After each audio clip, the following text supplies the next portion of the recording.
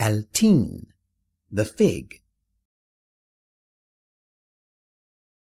With the name of Allah, the most gracious, the ever merciful.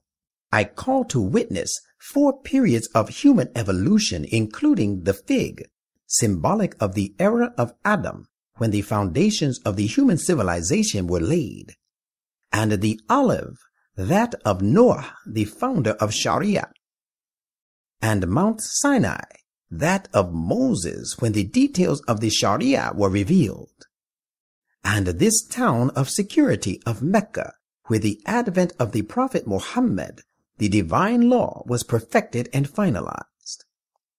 That we have surely created the human being in the finest make and the best proportions, with enormous capabilities for an all-round advancement through the process of evolution. Then, according to our law of cause and consequence, we degrade him to the lowest of the low if he does evil deeds. Different, however, is the case of those who believe and do deeds of righteousness. There awaits them a never-ending reward. Who is there after this to belie you, O Prophet, with regard to the day of requital? Is there still anyone to say that it is not Allah who is the best of judges?